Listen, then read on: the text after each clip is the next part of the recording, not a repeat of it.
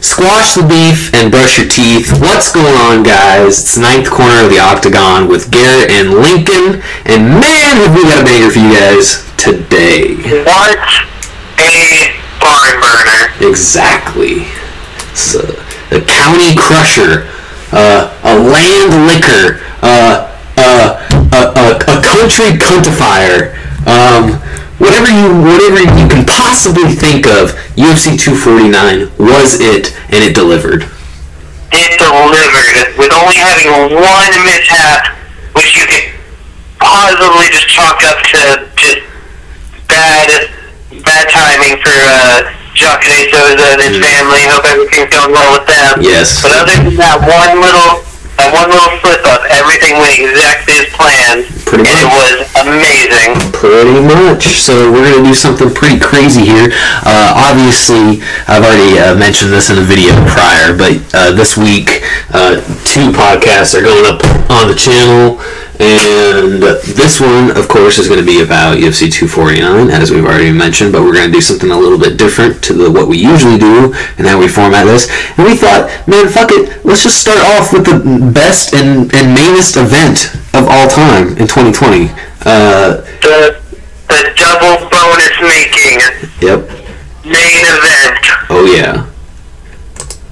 This was something to behold. I'm gonna be honest, man, this was something crazy. How did it make you feel with your feelings on Khabib and Tony getting cheated out of their match? I mean, I'm kind of upset about it, just because, you know, obviously that's a fight that I and a lot of other people have always wanted for a really long time, and it's unfortunate. First and foremost, it's unfortunate that the legendary fight we've been wanting for so long has once again eluded us. Do I find it discouraging at all? Not necessarily, because I'm one of those people that chooses to have a very positive perspective, and I kind of just say to myself, oh, you know, everything's going to be fine. You know, Tony Khabib will happen when it happens. It's going to happen naturally. If it never happens at all, then truthfully, maybe it just wasn't meant to be. We don't know. But my positive inkling on this situation is that I think we've been forcing it. Yeah. I think that we haven't let it happen naturally, and every single time that's got canceled, other than unforeseen circumstances that were out of everybody's control, like the pandemic and other things, was like we just didn't. It's just not ready. The gods and the UFC gods in the sky just don't. We're not ready for it. Yeah. So they gave us a taste of a new guy that just the best Justin Gaethje's ever looked in a fight. They just gave it to us instead, and I think we should just talk about how amazing that performance was. Yeah, man, that Justin Gaethje came to fucking destroy that night. That was probably the best Gaethje's ever looked in his entire career, and probably the most important fight of his career. The coaching from the corner, whenever he was getting too happy with himself. Yeah. And he was just like, what happened last time? He goes, I got stopped twice. Yeah. And he goes, you're right. Yeah. So, good damage, take some power off your shots. And I was just like, that's a coach. Yeah, I mean, that was it's funny because you can hear exactly what they're saying now. And I like it for the audio quality, yes, the no audience. So that we know literally everything as much as we can of what's going on. Yeah, it feels like whenever they mic up players in, like, football. Yeah. For the NFL, like whenever you get to hear what the huddles are like. Yeah, I mean it was amazing because it was like at the end of the second round, his coach had Justin Gaethje's coach. I wanted to be able to pull up his name right here. Justin Gaethje's coach, but I mean at the end of the second round, he expertly coached Gaethje and said, "Hey man, you know you're swinging, you're trying to hit a home run too much. You know, you're trying to swing for the fences. You're gonna wear yourself out." It's Trevor Whitman. Trevor Whitman is his coach's name. I don't know if it was the head coach that told him this. I assume it was. But yeah, I mean, he told Justin Gaethje, hey, take a little bit of heat off the punches. You know, you're missing a lot. If you take the heat off, you're going to have sniper shots for hands. You know, you're basically going to be able to have a lot more precision. And then as soon as the third round opens up, man, I tell you, you know, it showed. It showed so quickly that how Justin Gaethje was able to make that quick adjustment in between rounds like that, and then just unload on Tony Ferguson for the next 2 rounds, up to the point where, like you had just mentioned, Justin Gaethje was all getting a little cocky, you know. Obviously very full of himself, very excited, you know. He knows how close he was to winning at the end of the 4th, and going into the 5th, you know, his coach, like you just said, you know, you've been in this position before, you know, don't get too happy, you know, don't get too cocky, or else you might get put down again. And so, you know, Justin Gaethje, you know, again, makes that quick adjustment, doesn't let the excitement get too, you know, get him too big of a head, and then he went out and he dominated, and he finished in the 5th. You know, he really put it all out there. Now, I'm not saying throwing the sand isn't a powerful mechanism that any martial artist should take into effect, but do you think that throwing the sand helped Tony Ferguson in the fight? Are you talking about his BJJ move? No. In the fight, during the fight, there's Eddie Bravo, or one of the corner people, Tony Ferguson, called out, "Throw the sand," and then he pretended like he picked up a handful of sand off the mat and threw it at Justin Gaethje. It's honestly, like, how do you think that affected the fight? I don't know. It affected the fight probably about as much as those punches to the leg, you know, that Tony Ferguson was constantly throwing out. Yeah, but it worked. What's his name? The guy who got Showtime kicked. Henderson. Vincent Henderson, you're right. My bad. Yeah. Not Hendenborough. Vincent Henderson. He implemented that technique very well with Nate Diaz in their championship fight, and it's shown to work before, but it just didn't work this time. You know, it kind of seemed like to me that it was just Tony Ferguson doing it just to be doing something, you know, the entire time, because he was always doing something, you know. He was a very productive fighter. He attacked the leg in various different ways, but it didn't seem to affect Justin Gaethje as much as Justin Gaethje's kick affected Tony Ferguson. Right. You know, it's really telling. You look at Justin Gaethje, man, and there's no better example than in a fight like this. He's going up against one of the most fearsome lightweights in the division, and Justin Gaethje is like 2 Tony Fergusons. I mean, he is so stocky and so stacked for a division like this. I mean, he just looks so bulky. You know, he has the same body type as Nurmagomedov in that sense, that they're just both so physically strong. You can really just see it in the way he was just pounding Tony Ferguson, you know? I mean, Joe Rogan said it. He dropped every takedown attempt as well. Yeah, I mean, he was just beautiful out there. And Joe Rogan said it best when he said, you know, Tony Ferguson looks like Tony Ferguson's opponents. Yeah. That is the one thing I was not expecting, is Justin Gaethje to have his fingers more damaged than his face. Yeah, I mean, it was really, yeah, I'm not saying that it wasn't a competitive fight, but there was I feel like it was a very competitive fight till about round 3. Yeah, because then it became one-sided. Then it was very obvious at that point, because by that point Tony Ferguson was already getting really badly cut up. His face was starting to swell, and every time he got hit with the overhand, it sounded like it cracked him. Yeah, and it was amazing because it was really amazing. You know, I've never seen Tony Ferguson in a position in a fight where when he gets hit, he stops. You know? Yeah. Like every other time he rolled out of the way, or he did some crazy leg lock, or he's done something to be evasive. Yeah. But he had to take a few steps back that time. Yeah, and you know, look, if you guys are looking for an example of that, look no further than the finish to this fight, where Justin Gaethje smashes Tony Ferguson's face, and then Tony Ferguson just backs up like 2 steps, shakes his head, and then like stumbles into the cage, only for Justin Gaethje, to hit him like 1 or 2 more times before Dean just calls it off. You know, like, I mean, it was just, he really just could not defend himself anymore. And I mean, great stoppage, you know, in my opinion. He was just getting thrashed. Yeah, I mean, that was 5th round. The man was just not fighting. He wasn't firing back with really anything. It was time. It's crazy because we've never seen Tony Ferguson get that hurt in a fight, but it also showed how well Tony Ferguson can still do while getting really hurt. Yeah. Like, it shows just how tough he is, how much he can actually go through. And we've seen him get hurt, but we never see him, like, get this messed up in the course of a 5-round fight. Right. Can I ask you something? What's that? I said, let me ask you something. I'm gonna. What's that? What do you think about?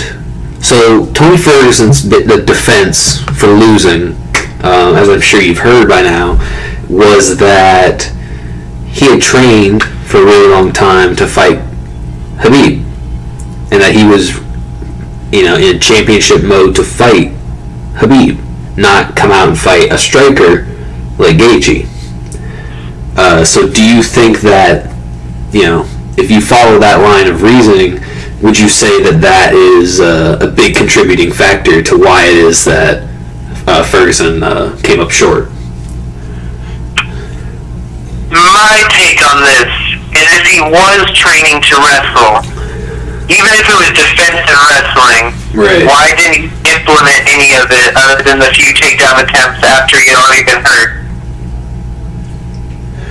Because we know that Tony Ferguson can throw one of those rolling leg locks that he does, and we know he has takedowns, but he didn't use any of them until later in the fight after he had already been rocked as like a plan B. Right. So if he had been training so hard for wrestling and other stuff, why wouldn't you use some of the stuff that you had been training? Even if it was against another opponent, you could still use similar game plans.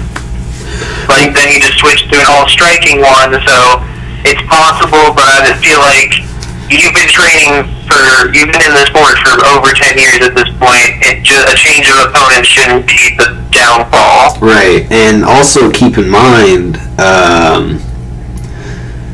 you know,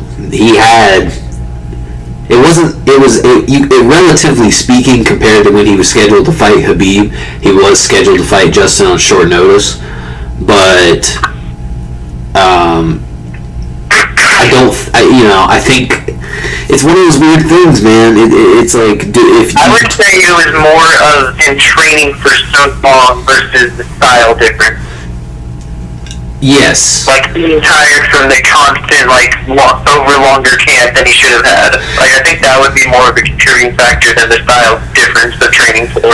Well, I mean, it's also. We've seen that Tony's a great striker, so it's not like he forgot. Well, yeah, that's true too. But it's also one of those things where you ask yourself, if he had spent the same amount of time he had spent, you know, training, however it is he was trying to train against Khabib as he did against Justin, and he had his camp oriented around how he would fight someone like Justin Gaethje, then how do you think the fight would have played out then? You know, that's kind of like, I guess that's kind of like the main, you know, takeaway. Whether or not you agree with Tony Ferguson and his viewpoint on that, it's just more kind of like, take a step back and ask yourself, how would that have worked out? I think it would have played out similarly, but I think he would have hurt Justin more. But I still think the same thing would have happened, because I think Justin is just so much, like, his punches just do so much more damage. Yes. And he was able to evade every elbow. He's like, that's something that doesn't happen. I definitely want to say that. Thank you so much for reminding me when you said elbow.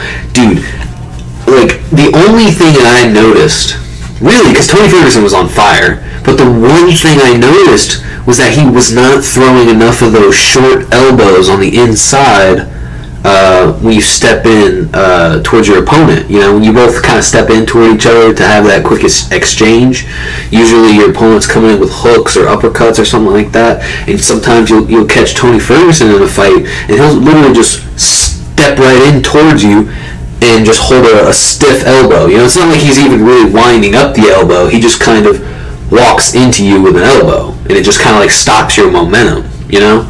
And I kind of thought to myself, if he had thrown a lot more of those elbows early on, and a lot of those close exchanges him and Gaethje had, it might have had a bit of a significant effect on Gaethje. You know, I'm not saying it would have completely turned the tide of battle, but it might have been an elbow did. Yeah, but because I mean, like, we saw in the earlier fight with not Stephen Thompson, Little Heath and Jeremy Stevens, that one elbow can change the entire fight.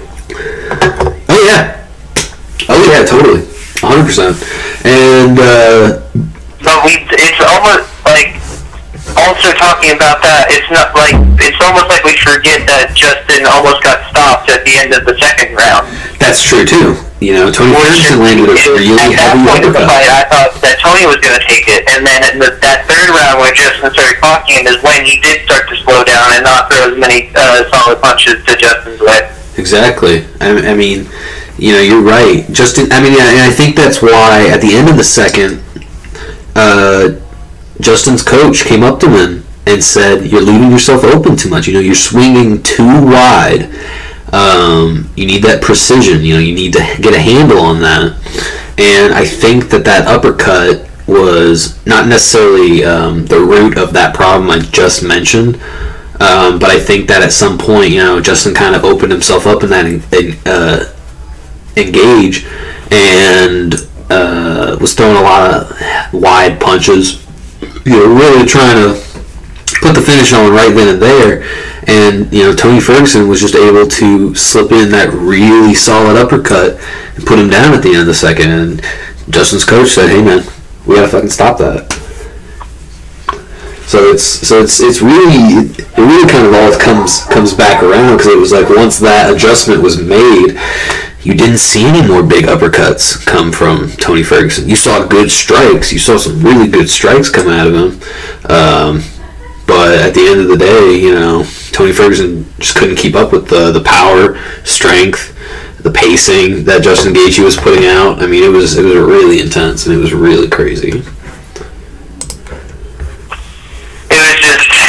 It's one of those fights that I was standing up because I was so stressed out and didn't know what was going to happen. It was just so great. Yeah, it was really loved every moment of it. I was standing up, like, pacing in between rounds, laughing at what the coaches were saying. Yeah. Enjoying every moment of it. Yeah. It's been a long 8 weeks. Oh God, yeah. And I mean, to have this be the card that brings it all back, man, it was just worth it. So worth it. So no more Triple C. Yep. Moving on to the co-main event, we had Henry Cejudo versus the returning Dominic Cruz, with Henry Cejudo, the Triple C, once again walking away with his championship belt, having successfully defended his bantamweight strap against the former greatest bantamweight of all time. Henry Cejudo now kind of by default walks away with said title, and you know, that's kind of well worth it. You know, Henry Cejudo did his thing. That's all I can really say. You know, you can knock the guy however you want. You know, he even said it himself. You know, I'm the king of cringe, but you guys won't have to listen to my annoying ass anymore. So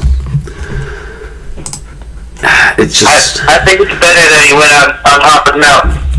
Oh yeah. I mean, you really can't get much higher than that in terms of an echelon of eliteness, because I mean, Henry Cejudo was just at the top. And I mean, you just talk about people that, first of all, he's out here saving the flyweight division. He defeats the likes of Demetrius Johnson and becomes arguably one of the greatest flyweights of all time. And then he comes out here and then he's beating the shit out of the likes of TJ Dillashaw, Marlon Moraes, Dominic Cruz. You know, some really big names. it's just interesting, man. I mean, T.J. Dillashaw, obviously, during his time, I mean, he was even on steroids, man. And Cejudo still beat the shit out of him in round 1. You know, Marlon Moraes, very competitive fighter, really great fighter. And then you've got Dominic Cruz, and, you know, when I say that name, you know, need I say more? How do you feel about the stoppage? I think that if I were in the referee's position, I would probably have done the same thing. Just because when he went over to pick Dominic Cruz back up, Dominic Cruz was on the ground, but then he started to stand up. I don't know. I kind of agree with the stoppage, I guess, is a short answer there. I wasn't upset about it. Yeah. I feel like it could have gone on for a second or two more, but I probably would have stopped at the same time. Yeah. I agree with you as well. I mean, it's like, okay, obviously, when it happened, I'm just like, no, you know, because I'm like, Dominic Cruz was obviously trying to stand back up, but, and even, you know, some of the commentators thought the same thing, but, you know, Daniel Cormier was just like, dude, just watch the replay real quick, and, you know, you watch the replay, and there's just he like... just hit so many times. Yeah, there's like 8 or 10 unanswered shots leading up to the stoppage. I believe it was 11. Yeah, so 11 unanswered shots leading up to that stoppage, and so it's like, how can you argue with that stoppage? You know, how can you argue with that? You know, and it's like beforehand, it was pretty obvious who was winning the fight anyway. That's not to say that Dominic Cruz didn't come out and do his best, but if you were to ask me who from the get-go was winning that fight, it was Henry Cejudo the whole way. Yeah, and then after a crazy headbutt. Yes, this crazy headbutt that just split open their skulls. And then he just went out there and kneed him in the face. Yeah, fucked him up. It was crazy. Every single fight I feel like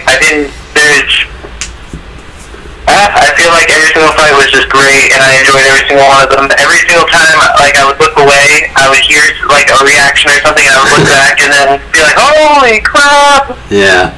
I mean, you know what was really crazy is that for Dominic Cruz, one of the biggest things, characteristics, I should say, that really defines him as a fighter is his notorious footwork. His very unique style of bouncing around the cage. And he really shut it down. And yeah, Cejudo really shut that down. It was like, you know, if you guys haven't seen Dominic Cruz's unique footwork, I definitely recommend checking that out because it is something to behold. It's very, very interesting, and it's definitely worked for him for a really long time.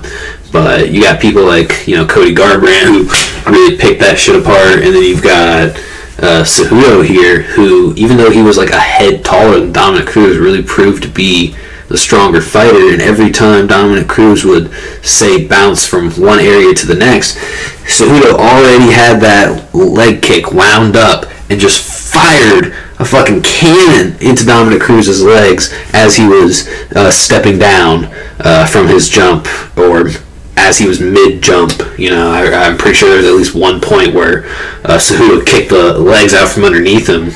But I mean, you just see it, you know, all that power in such a tiny frame, and then just breaking apart and just deconstructing this legendary footwork that is infamous. Everybody talks about it, but it's like crazy because here comes Henry Cejudo, who, granted, doesn't have like too many. He's got wild victories over some wild people, but they're more in like recent year stuff, you know. Like he's had 4 really great fights to his name, and those are his championship bouts.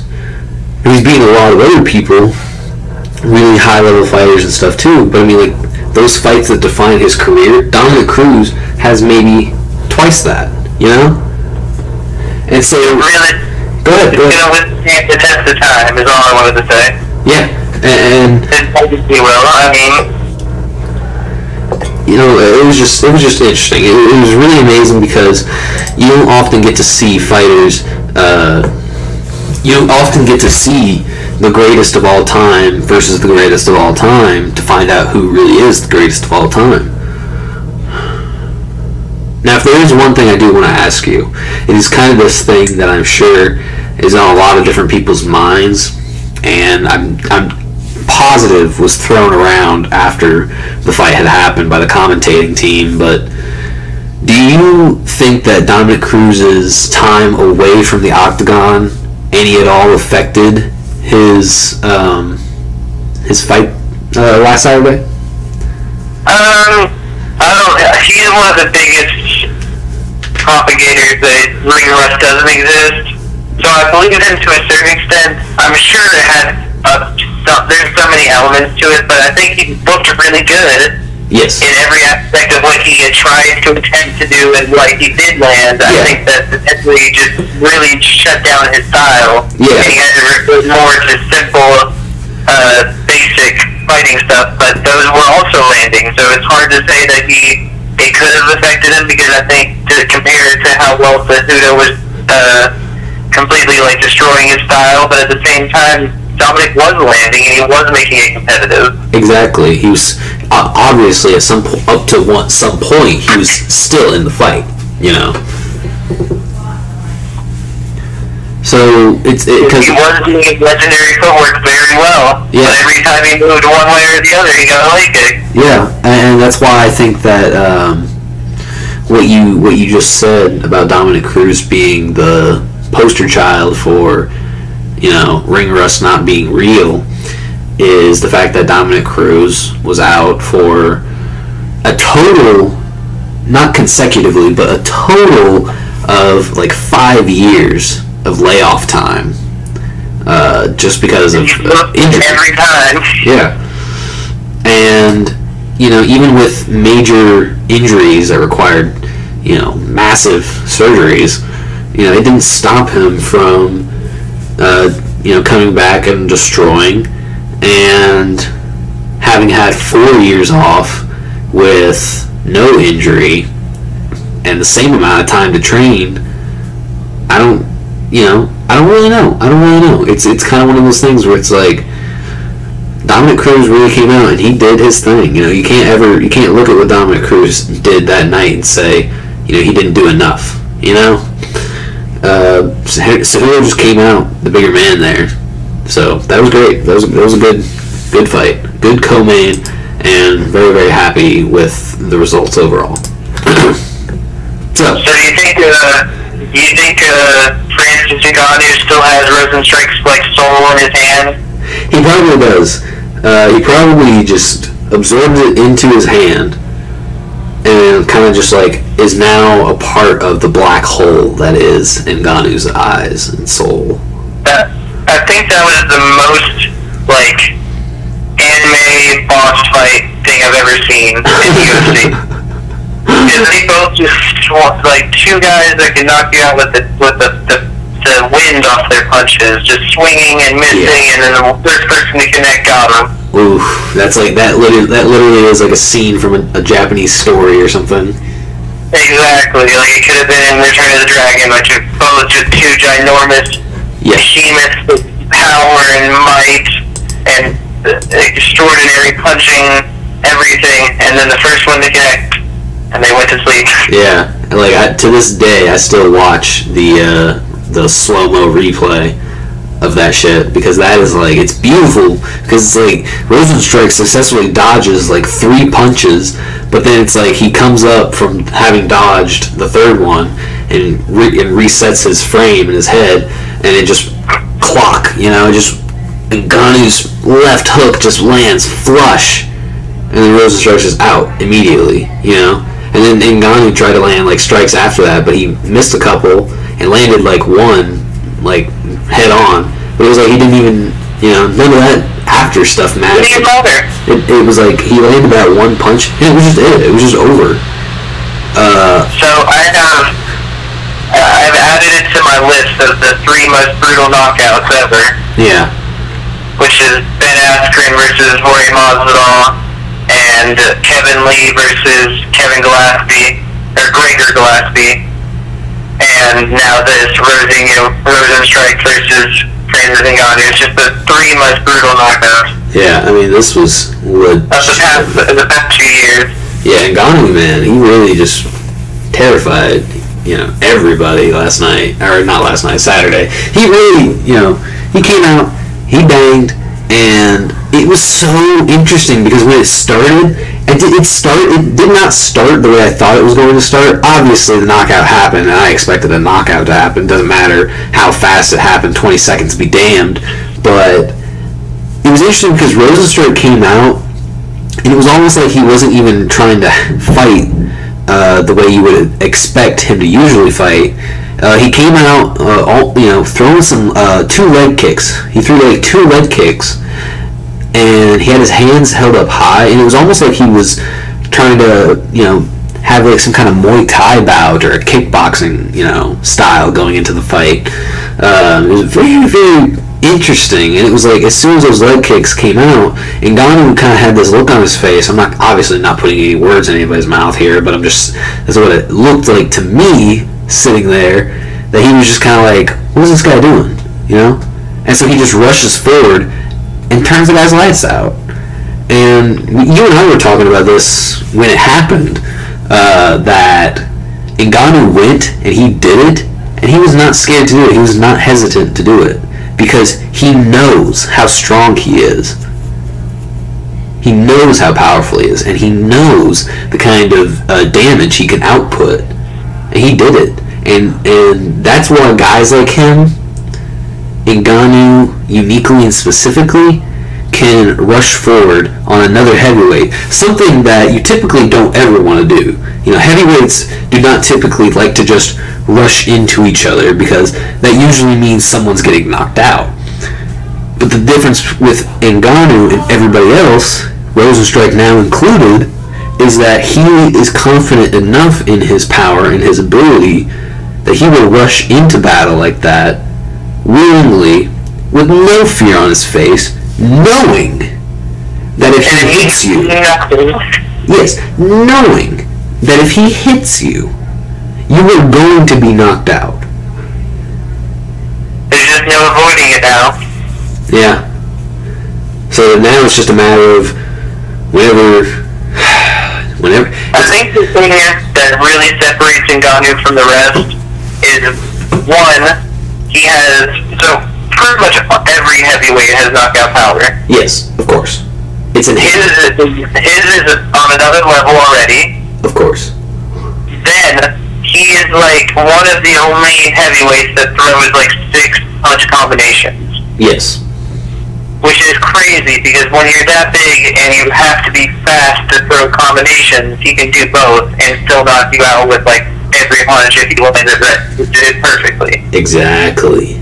I think that's really what separates him from the rest of everybody. Yeah, it's like he is on a completely superhuman, different level of strength compared to all these other big athletes out here.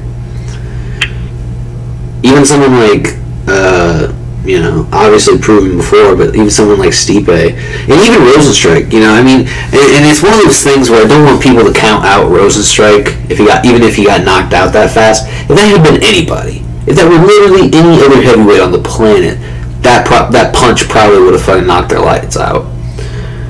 The thing here is that Rozenstruik came in, and I still believe was a very legitimate threat.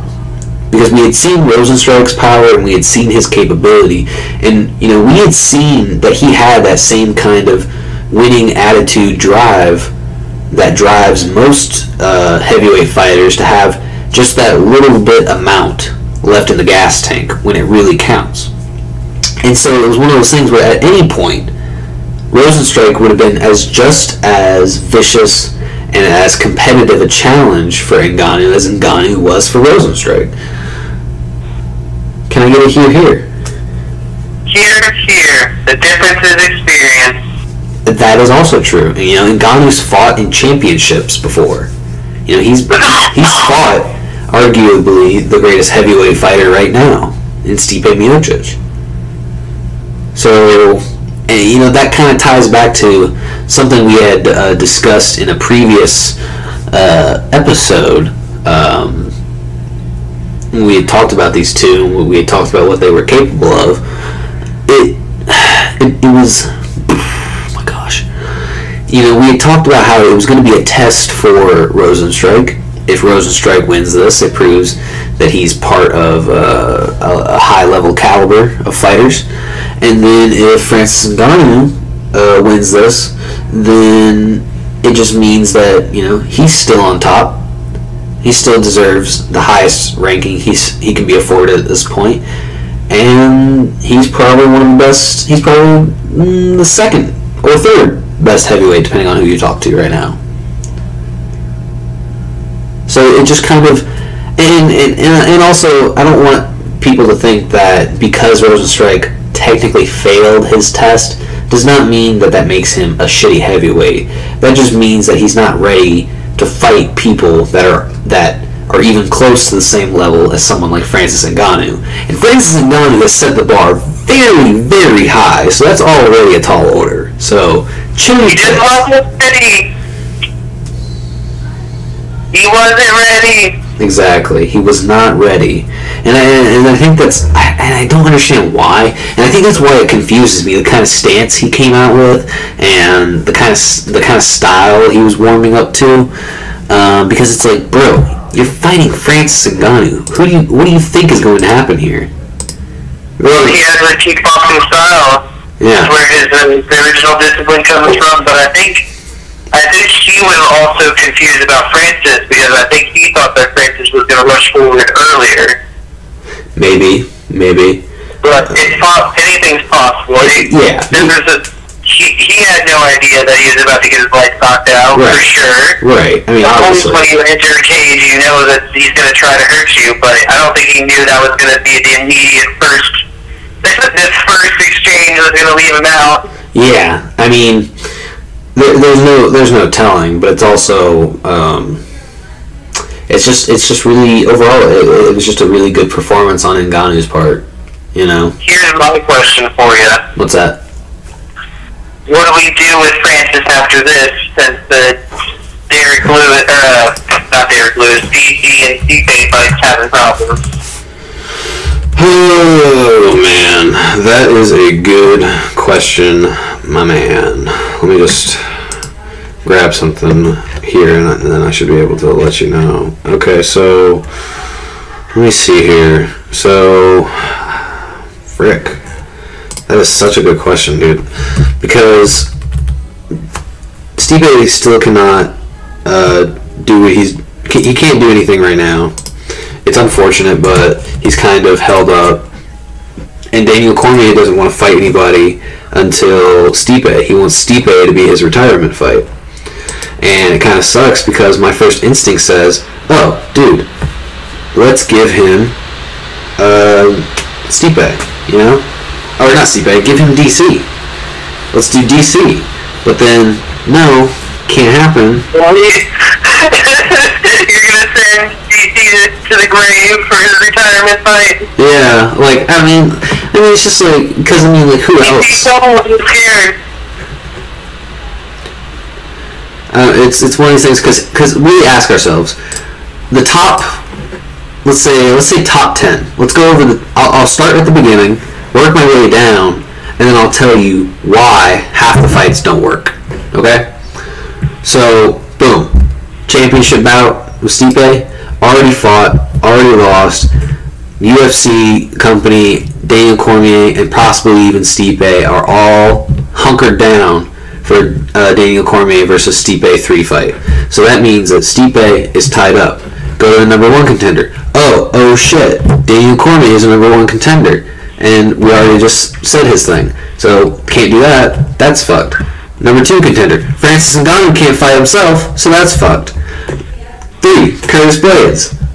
Francis Ngannou beat the shit out of Curtis Blades. Junior Dos Santos. Have Junior Dos Santos has already been fucked up. He just lost to Curtis Blades. Exactly. Number 5. Derek Lewis.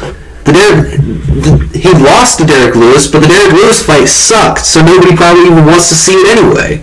Unless they all fucking train really hard, and they have a rematch, and then Ngannou comes out and beats shit out of Derek Lewis. Do you know what's interesting about the Derek Lewis versus Ngannou fight? What?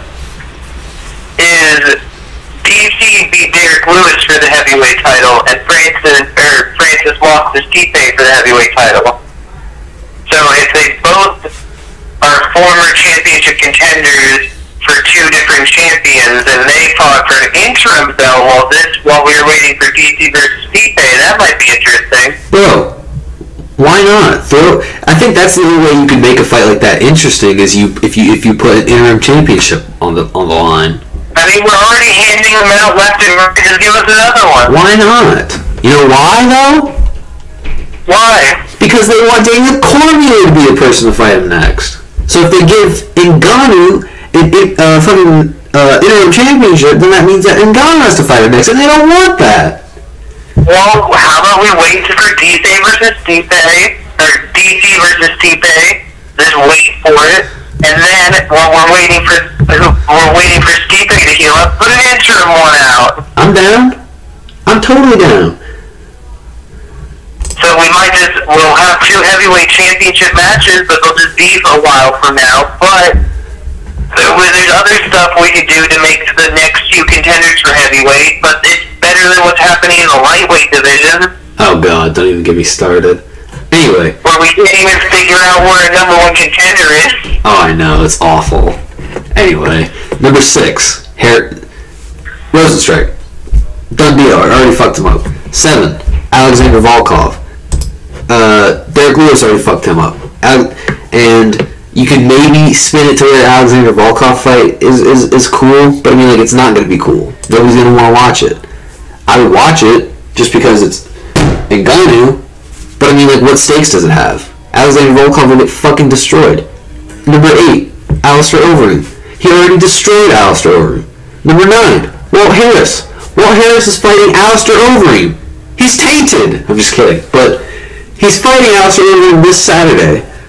And so depending on where that fight comes, Walt Harris is probably not even going to be in the top 10 anymore. If he loses, and if Overeem loses, then he already proved my point from point 8. And number 10 is Alexei Olenek, who, you know, give it to him. Give it to him. Fuck it. Alexei Olenek's been on fire lately, so why not?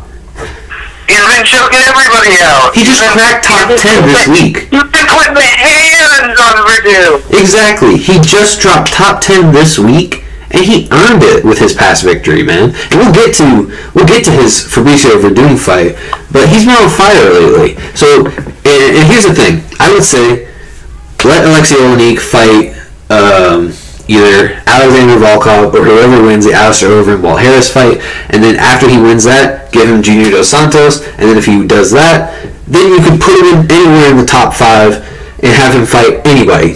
You can have him fight the champion, you can have him fight Ngannou, you can have him fight Blades. I don't care, because at that point he's fighting the higher echelon. Hey, no. You know what? DC versus Olenek first retirement fight. Hey, why not? Dreams can happen. Because, you know, DC might lose. Olenek might choke him out. It could be cool. Olenek could become the champion for the first time. It could be a crazy event. DC might knock him out. It's quite possible. He could go right on into the sunset, and it could be awesome. It would be so much better than all these fights. Oh yeah, 100%. And with his performance, they're both a little bit older. They could definitely throw hands with each other and not worry about getting knocked out. It could be so competitive. Exactly.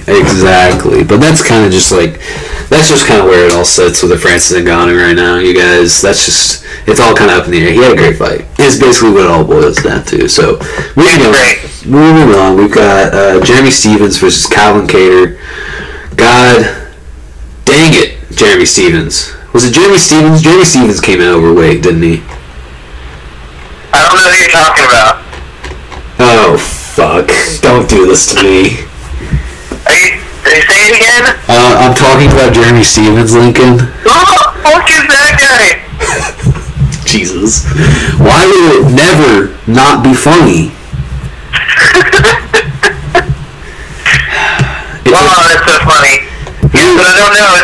I saw somebody hit the floor. I don't know who it was, though. Yeah. No, it's really... They were both stinging each other. He did come in overweight, but it did seem like they were about the same size when the fight happened. Yeah. Yeah, it was definitely crazy. It was definitely wild because I don't know. I don't understand. Okay, first of all, Jeremy Stevens missed weight by like 5 pounds. I just want people to know that. I'm surprised more people didn't miss weight. And I think that's why I feel the need to even point that out about Jeremy Stevens. But yes, but I mean, just who the fuck is he? You know? yeah, right. I mean, at this point, fuck, he's getting. I mean, he got Calvin Gator, man. He came in there, he whooped some ass. Yeah. And here's the thing. He's an underrated fighter. He just lost to Tony Ferguson and a few other people, but he's really well rounded most of the time. Yeah. I mean, it was pretty. I mean, it was a pretty competitive fight for a minute there, and then Calvin Kattar just kind of finished it all off. So he did great. You know, he hit it awesome. I can't wait to see more from him in the featherweight division. Because yeah, the wonderful elbows. Yeah, because now we can see him go up against guys that are in the higher echelon. Like, I know he just lost to Zabit, and so that kind of put him under the edge. But he's got some. I'd be very interested to see him fight some guys like Yair Rodriguez and maybe Chong Song Jun, Korean Zombie. If you don't know, just say his name. I know. It's like I've heard it pronounced, and for some reason when I read it and I try to pronounce it, I bet if I say it like Chong Song Jung, I don't know. It's the Korean Zombie, basically, for all you guys out there. That's what everybody calls him anyway. So, but I would enjoy that fight. Yeah, I mean, but I'm pretty sure that one's already taken with Brian Ortega because they've been mouthing off to each other. That's fine. Honestly, I'd be more interested in a Yair Rodriguez fight. I mean, he could fight Frankie Edgar if you want just like a good passing of the torch fight. I think Frankie Edgar's handed out enough of those lately. Okay. But yeah, I think the Yair Rodriguez fight still stands as probably my favorite feature fight for Calvin Kattar, because I mean the guy he was really tearing it up out there against a really tough opponent like Jeremy Stevens. We might joke and laugh and stuff, but I mean he legitimately is a very competitive, strong fighter. But Calvin Kattar just came in and led SmackDown, and showed him up. That's all I can really say about it, Good stuff. Oh yeah. So moving on. We got your boy, the opening of the main card, your man, the Prince of War, Greg Hardy. No comment. Pass. So basically, for you guys, he looked pretty good this fight. He definitely looked a lot more. He looked more well-rounded. Yes, he looked the most physically fit I think I've seen him in the Octagon, and he looked probably the sharpest. Probably some of the most refined, I should say, he's looked in the Octagon, and that says a lot, for a guy that's only been professionally fighting for like 2 years. But I would say my one critical thing for Greg Hardy, I said I wouldn't talk smack about him anymore if he won, but my one critical thing is it's kind of easy to look good when the other guy doesn't throw a punch or a kick for 2 rounds. Yes, and that is, I will also say, I will agree with that. That is another thing that kind of throws into question the legitimacy of the win here, is because of the fact that Yorgan De Castro, the Mad Titan, who in my opinion was, viciously dominating round 1, unfortunately,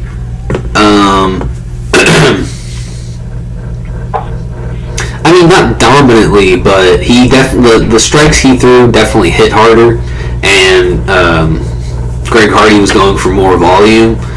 But I forget, somewhere in round 1, it might have been in round 1. Now that I think back on it, somewhere in round 1, and then maybe in round 2, but then pretty much throughout the rest of the fight, Yorgan De Castro was throwing some nasty leg kicks, and he just grazed Greg Hardy. Greg Hardy went to check it, but then Yorgan De Castro was so far away that he grazed the shoelace, basically, of his foot on the shin of Greg Hardy's leg, and effectively, like, broke his foot, you know, and basically made himself unable to even properly fight anymore. It was pretty apparent, I should say, that that's kind of what it boiled down to.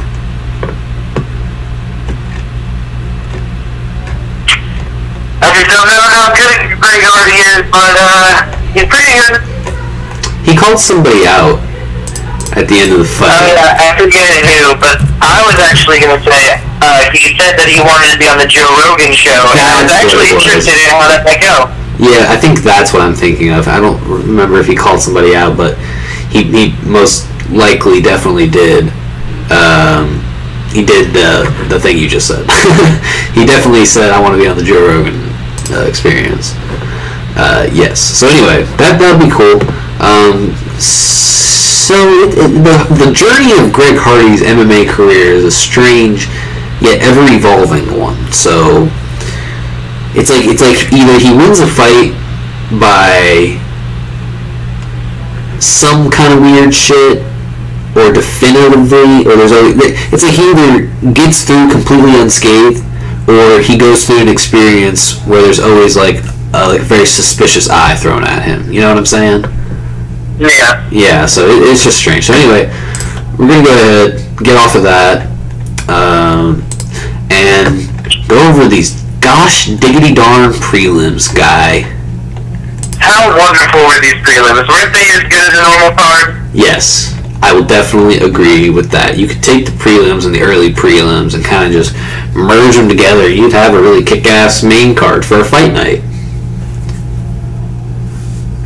And it was wonderful. The thing that closed out this prelim was probably my favorite / most disappointing fight.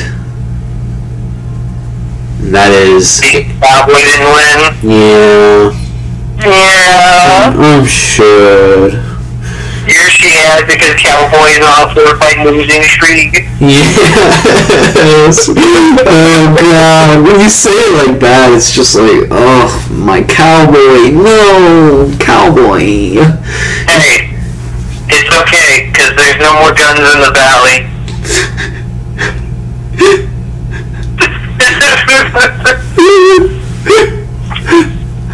It was a good competitive fight. You can't be mad at the outcome. You just gotta be accepting of the journey. Dude, it literally felt like the end of Logan. That's why I made that reference. Bye, Shane. Cross into the X. I feel like I'm gonna fucking bury Donald Cerrone and just put Cowboy hat on the grave. You put the open up Budweiser and pour it out. I mean, dude, like, here's the thing, dude. That fight was so competitive. And I think that genuinely, obviously it was a split decision. And it genuinely could have gone either way. And I will say this, I don't care what you say, that eye poke mattered. It mattered so much. And it's not just because of the initial confusion. You know, immediately after it happened, when Donald was like, like screaming, you could hear him screaming, and the ref, who's usually a really good ref, just didn't see this one eye poke in this one fight. You know, just shit happens, and there were those immediate blows that happened afterwards. You know, that's typical for usually any time a situation like that happens. You know, a bad call happens, the ref didn't see a call or something like that, and something ends up happening, and you know the guy gets fucked up for a little bit because he doesn't defend himself right away, because he thinks the ref is going to stop the fight, but the ref didn't stop it. What I'm specifically referencing are all the times after that in the third round where Donald Cerrone literally would get hit with something because he can't see out of his eye. You know, I'm talking head kicks, I'm talking hooks, I'm talking these crazy upper, I'm talking the kind of shit that normally throughout the beginning of the fight he was doing really well against, but because he's got literally one eye to work with, he's getting pieced up with all these moves and shit that, in my opinion, at the end of the day, put Anthony Pettis over the edge because of something illegal and because of a bad move. And they laughed about it after. Do what? They laughed about it after. Yeah, they definitely laughed about it. I mean, it was really funny to me personally when Anthony Pettis was like, dude, there's no way, you know? And then Donald was like, he was like, just watch. He goes, just watch. And then it happens, and Anthony Pettis is just like, yo, man, special effects be crazy these days, you know what I'm saying? Like, I don't even know what they're doing over there in the booth, but that is some CG. You can totally, that is a Superman mustache, upper lip finger that just went to your eye. That is not real. He couldn't believe it.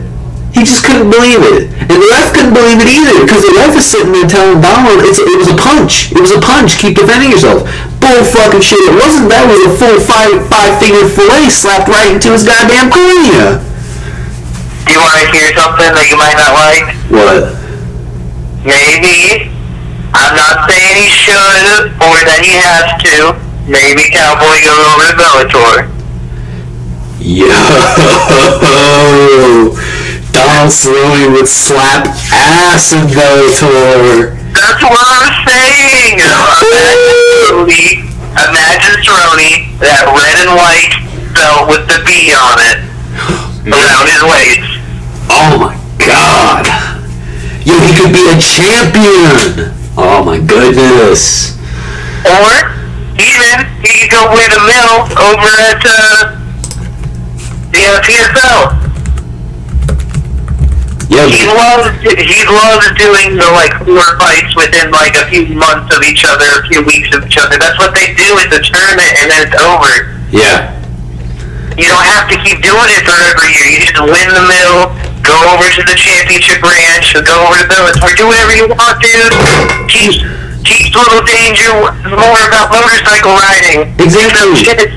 And chewing tobacco. The world is your oyster, man. Be the legend of Cowboy.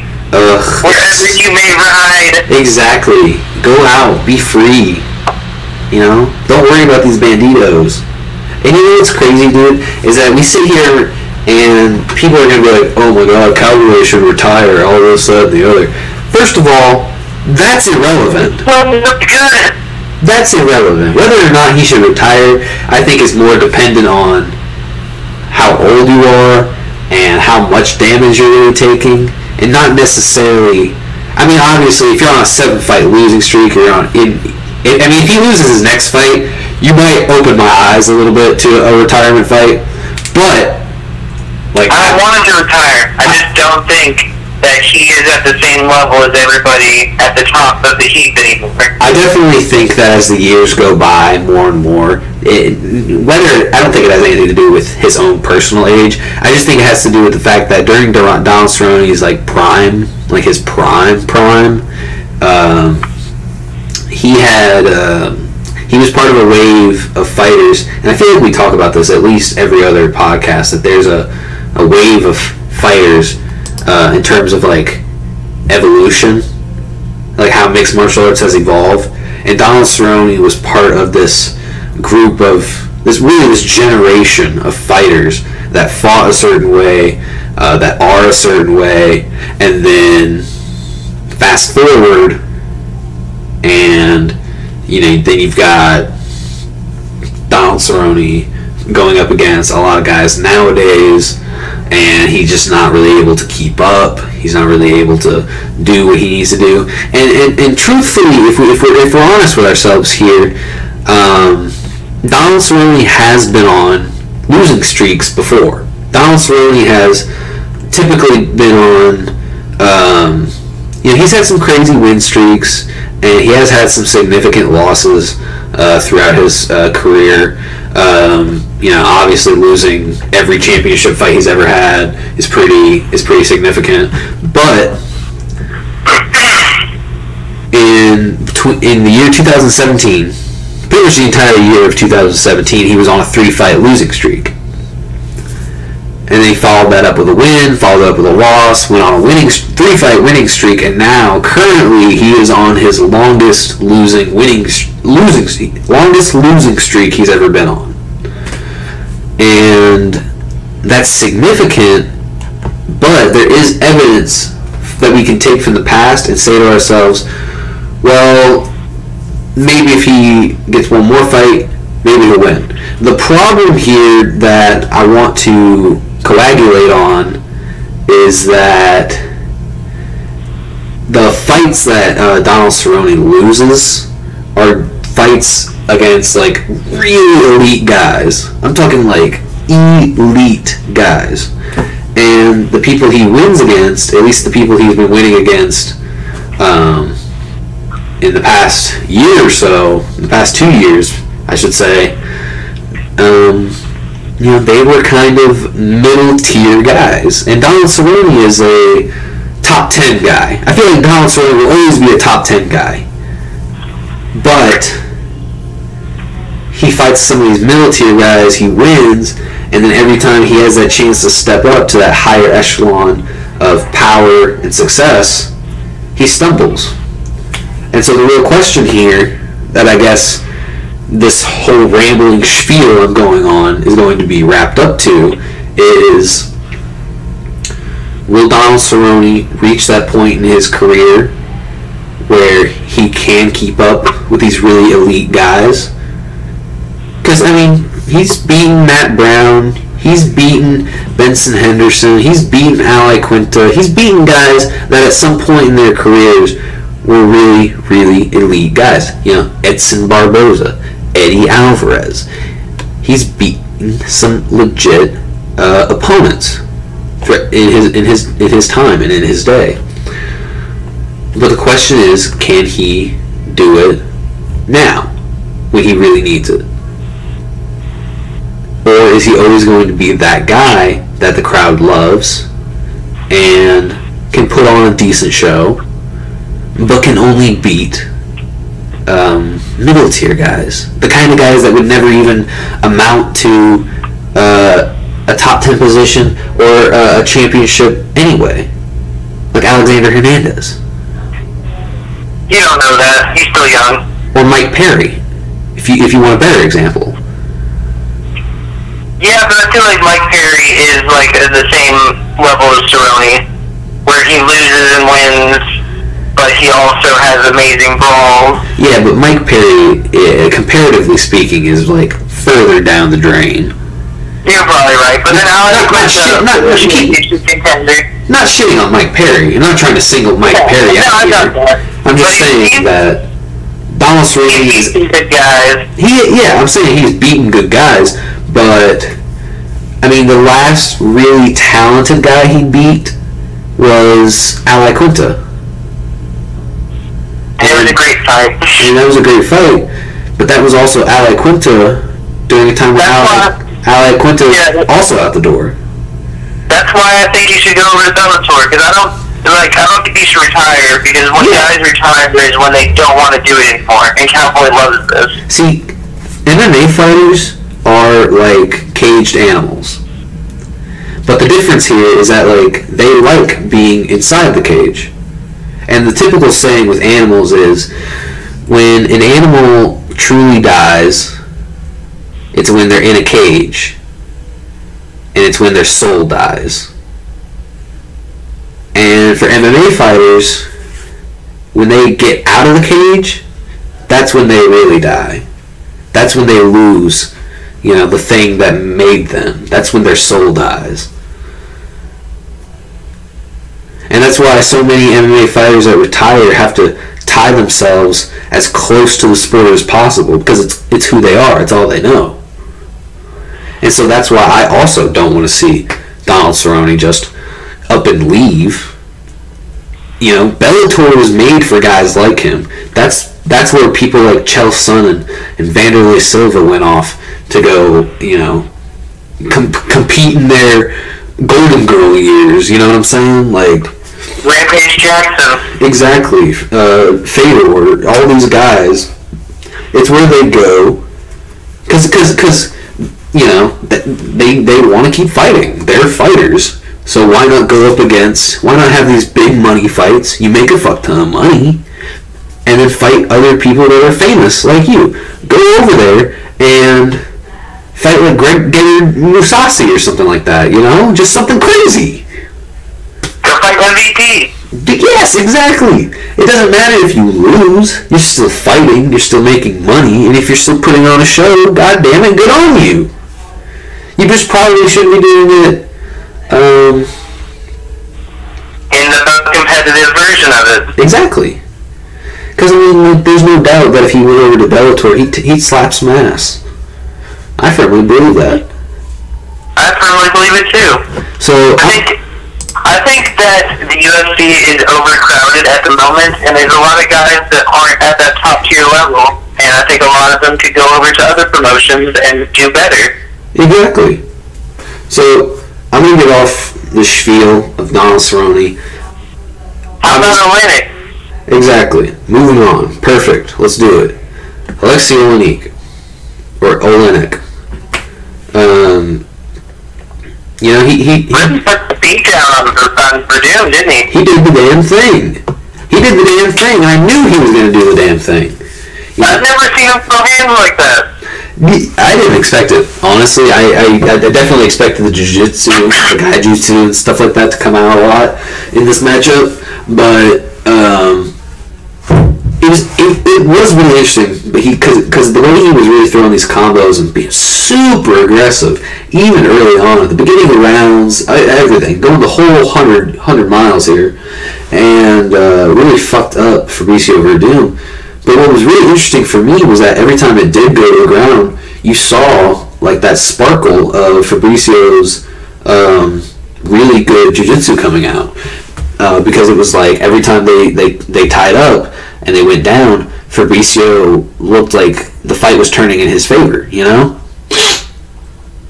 And yeah, if he got a good Americano or a Kimura or some kind of arm trap that he got pretty deep, but Olenek was able to defend it to his best of his ability. yeah. The one thing that I noticed especially was just how good of shape Olenek was in compared to Verdun. Dude, I knew Verdun was going to lose just based on how he looked at the weigh-ins.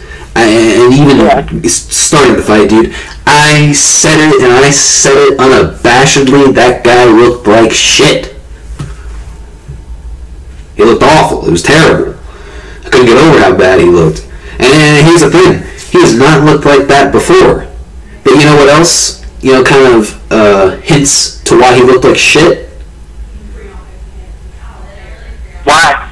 Is because he spent the last 2 years fucking detoxing his ass, getting off these anabolic steroids, you know, spending 2 years suspended, getting fucking drained, you know, and because he's abused his body so much by this point, you know, pumping his fucking ass full of toxin, that he looks like fucking, he comes back and he looks like fucking shit. It looks like he didn't even fucking train for this. But the really shitty thing here is that I do think he trained for this, and he's just so fucked beyond belief that it would not matter. You know, it ended up just showing how well and in shape Olenek is, and just how awful and terrible Verdun is.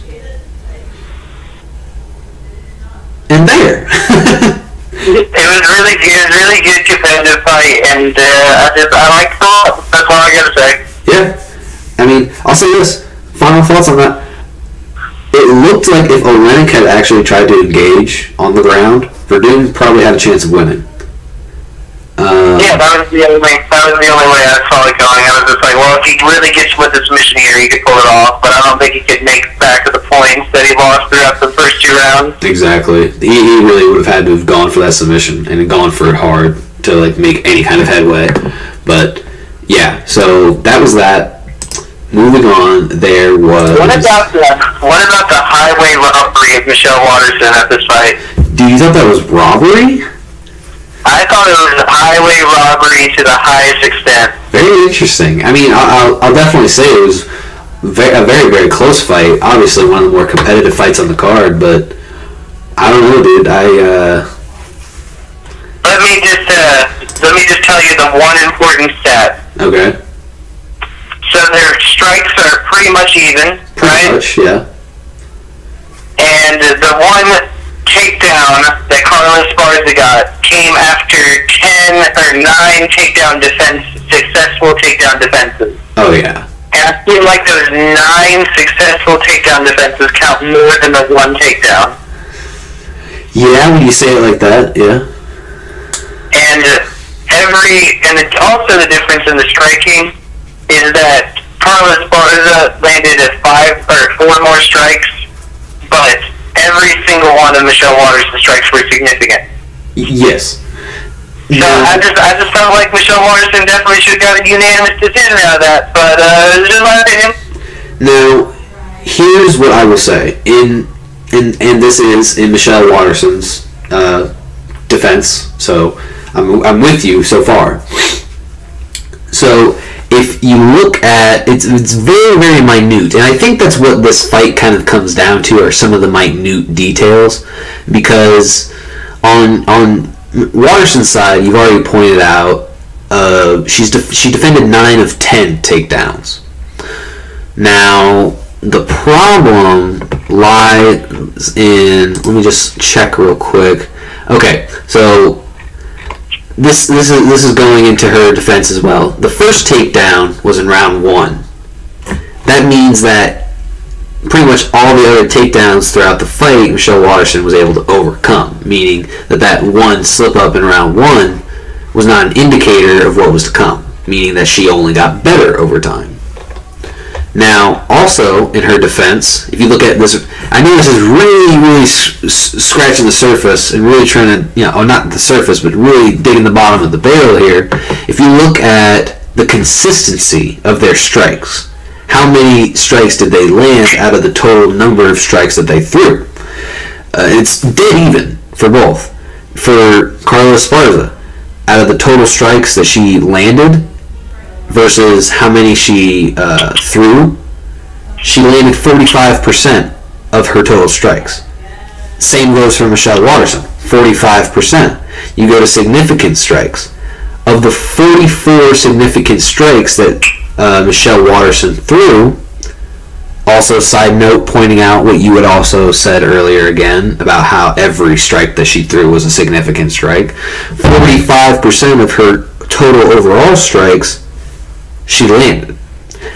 But with Carla Esparza, in terms of her significant strikes, she only landed 44% of how many strikes she threw. So it's that's what I'm saying. It's very, very minute, and it's one of those things where it kind of throws me off, and it makes me think that whoever judged it looked at that one takedown as the thing that was supposed to make the difference here, and they also looked at the number of strikes that Carla Esparza had in comparison to Michelle Waterson, not taking into account the fact that as the fight went on, Michelle Waterson defended more takedowns, and takedowns were put on her, and that happens. You adjust while you're in the fight. So if you get taken down in the first round, you're automatically going to adjust to make sure it never happens again. And if you're a good fighter like Michelle Waterson, it didn't. And then if you look at the strikes, it doesn't matter if Carla Esparza went for volume and she scored a slightly higher amount of strikes. What matters is that of those strikes, Michelle Waterson landed every single one with enough with power, very significant strikes. But then with Carla Esparza, she just happened to land one more significant strike. It doesn't matter that it was of a lower consistency compared to Michelle Waterson. What matters is that overall she just got more of those points. And that's just what it boils down to, I think, here is points. And if we go round by round, you'll kind of see what I'm talking about here, because in the first round it kind of creates an even playing field. With Carla Esparza, she was down in terms of strikes, Michelle Waterson was well over her in terms of strikes, and that's largely in part to the fucking tree trunks that Michelle Waterson has attached to her body that she uses to walk around and kick the shit out of people. But then Carla Esparza gets that one takedown, and boom, you've got yourself an even matchup, because they didn't really land that many strikes in the first place in round one. So that takedown kind of carried a lot more weight. And then once you go into round two, it's still a very close and still a very competitive fight, but Carla Esparza comes out with higher, more striking total. Even though it's very, very minute lead, she still has that lead. And then going into the third round, once again, a very, very small and a very, very, very tiny window, I guess, to reiterate just how close the fight was. Carla Esparza still led in those fights, in those strikes. So it's silly. It's just silly in my opinion. I agree. I mean, it's one of those things, man. It's just genuinely one of those things where it was so even and it was so competitive. If Michelle Waterson had pulled just one more thing out of her ass, one crazy thing that would have set her apart, she probably could have pulled out a victory. So. What a competitive fight between... My window is the enemy of everything. What a competitive fight between Vicente Luque and Nico Price, though. Oh, hell yeah. Hell yeah, man.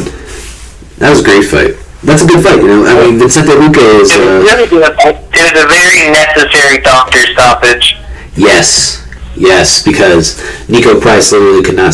That eye was fucked. That eye was just so fucked.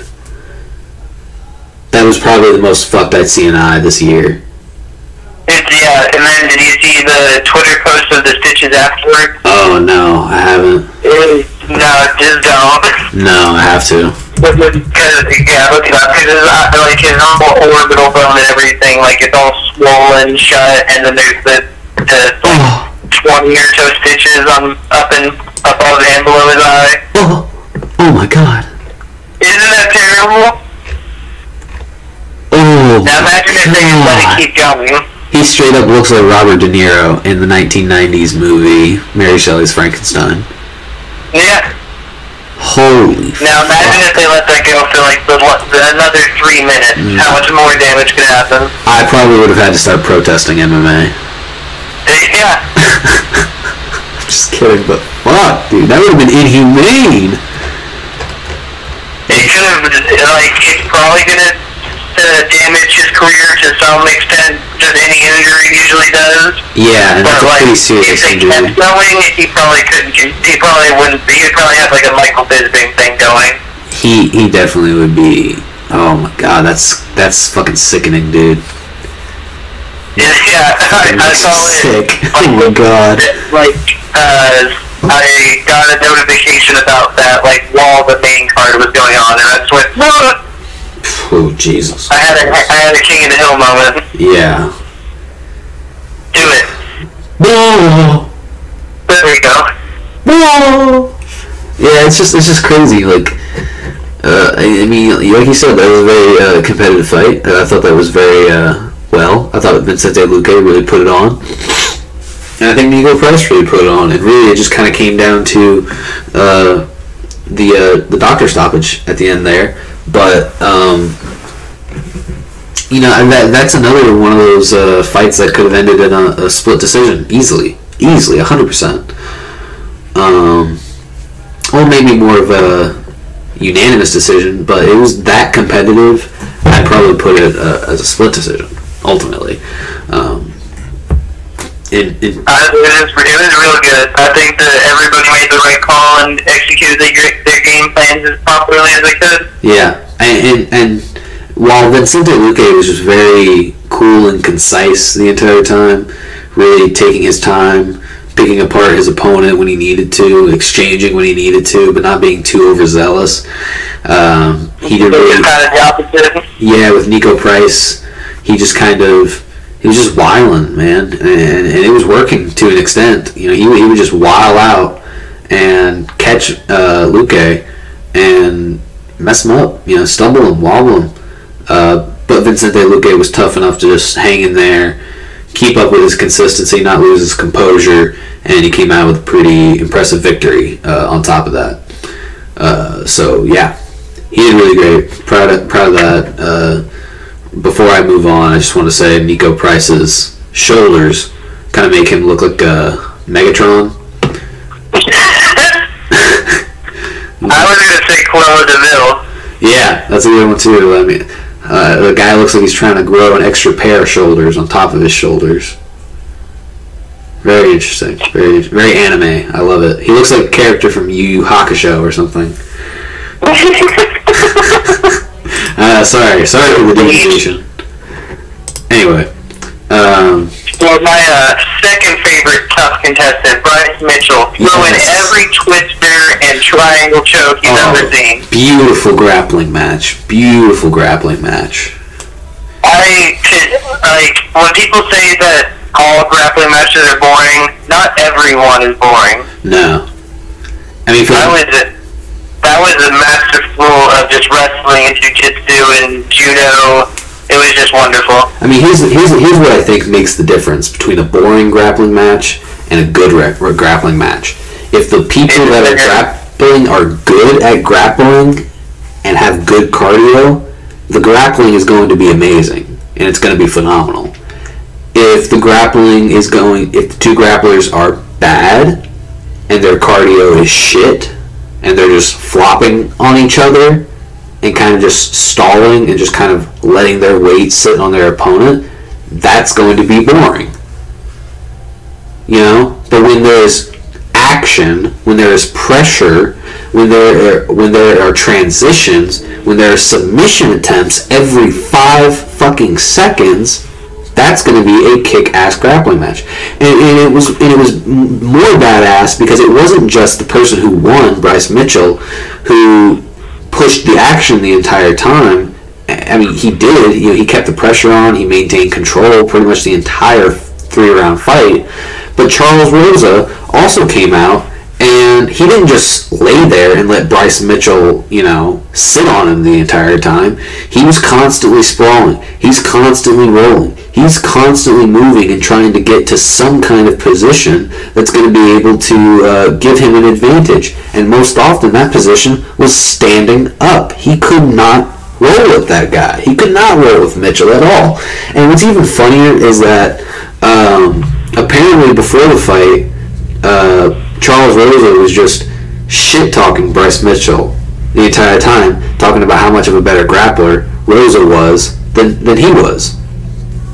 And Bryce Mitchell took that pretty personally, and so he said, I'm going to prove who's the better grappler out here in the fight tonight.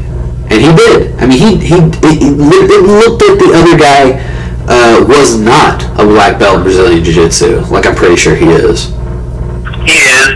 Yeah. I believe it made him look like that Bryce Mitchell was the black belt who was giving a lesson to a lesser belt. Yeah. I mean, it was very beautiful. And dude, not only did the man throw 2 twisters in there during the fight, he threw in like 5 arm triangles. And a few of them looked like they were going to win it for him. Yes, especially very early on. Especially during the first arm triangle where you could, because there's no audience, so you can just hear everything, and you can just hear Rosa just loudly gasping for air, you know, like he was going to go out any second. You could tell. And if it had not been for the bell for like the first round, I'm pretty sure, or the second round, Mitchell probably would have had that first twister he had put on him. Because I'm pretty sure the first twister he pulled got called off because of the bell. It did. I remember he goes like, oh no, like the second he got it, the bell went, and he was just like, I did all that.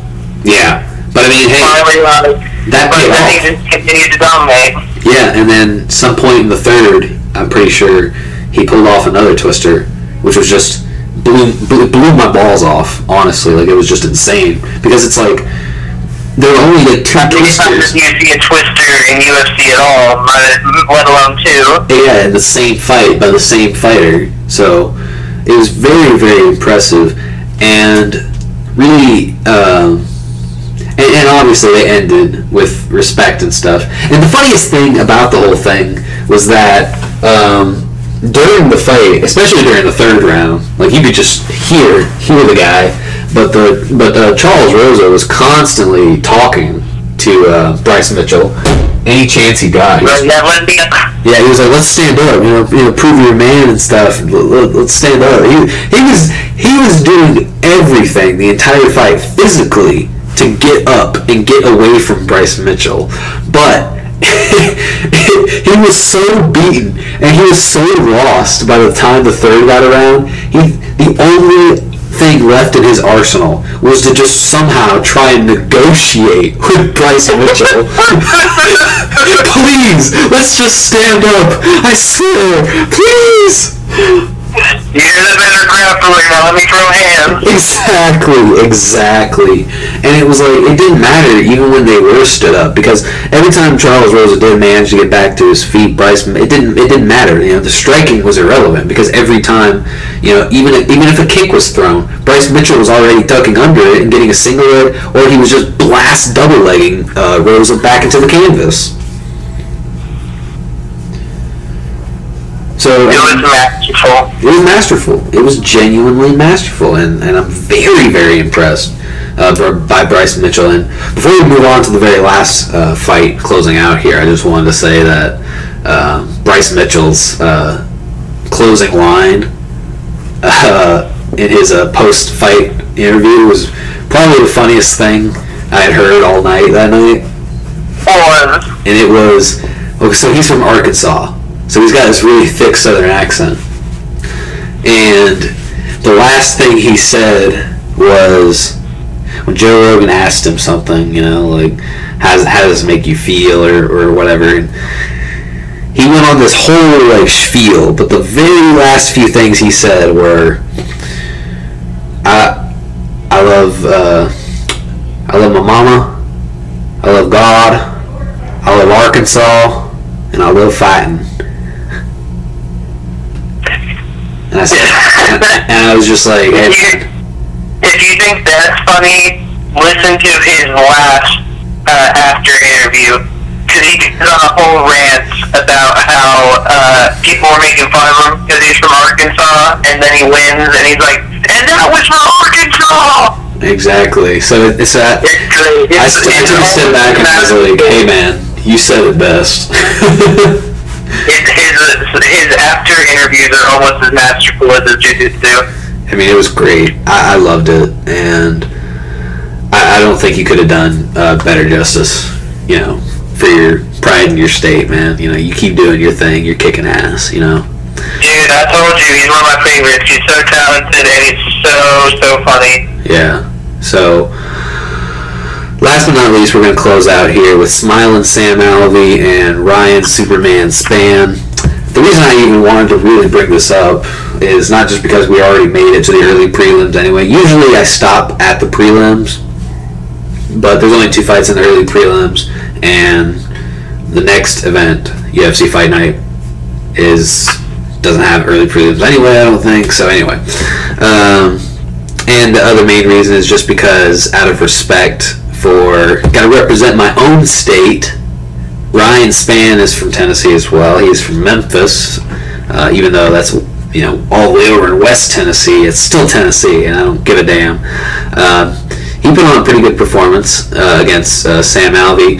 He almost choked him out in the first. I thought that was pretty cool. I mean, Sam's face turned completely purple, like beet purple. And I thought that was cool. Yeah, I thought he was going to be done. But, you know, he just kept smiling and pushed through it. Ryan Spann got some good takedowns, even though Sam Alvey had a good more amount of strikes. You could definitely just tell that there was a lot more control and power behind Ryan Spann. He was just in control pretty much the entire fight, you know?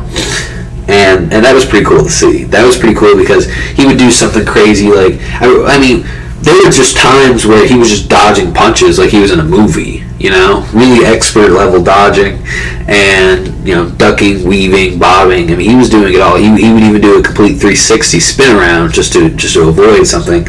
It was almost like, you know, he was out there dancing half the time. It was pretty impressive. I mean, Sam Alvey really did great too. I mean, he busted chops. You know, it's not like he came in and got walked over, but there was always this little itch in the back of our minds that Ryan Spann was the one that was in control of the fight. You know. Yeah, for the most part, he didn't really get gassed out towards the end, and it was pretty competitive towards the beginning, and then there was a nice little stint at the end where they started swinging at each other, but all around it was a very, very good fight with Ryan Spann pretty much dominating most of it. Yeah, it was great. I liked it. It was fun. And that pretty much goes for the entire card, you know, from beginning to end, starting with Ryan Spann and ending with Tony and Justin. It was just an incredible, exciting fight.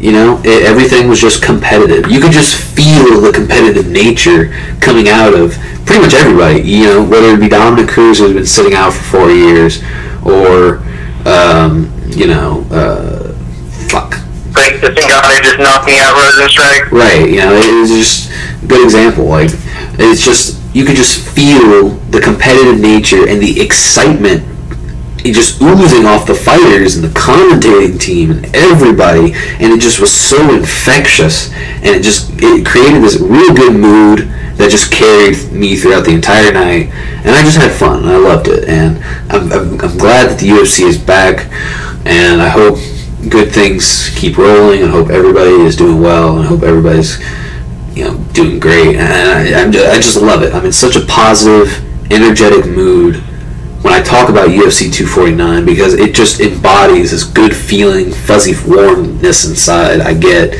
when I think about what it was like those near 2 months where we didn't have something like that, you know.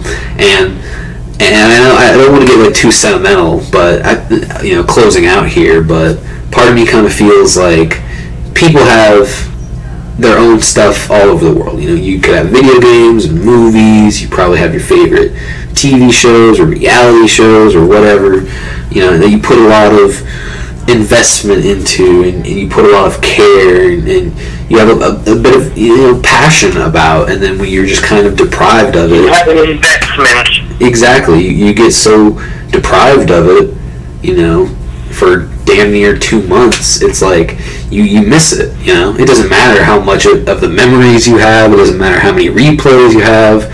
It's just you want the experience to keep going, and you want it to keep growing and evolving, and I'm glad to have that feeling back. You know, it's just nice. It's just nice to not feel like something's missing. It was nice to have something normal happen. Exactly, and I think that's what we needed in this stressful time that we're all going through, is something that at least semi-resembles normalcy. So, well, in closing words, I just wanted to say that Justin Gaethje is the king of violence in the lightweight division. Yep. And I called it. But, moving on. There you go. Hey, man. Hats off to you. Hats off to you and everybody who...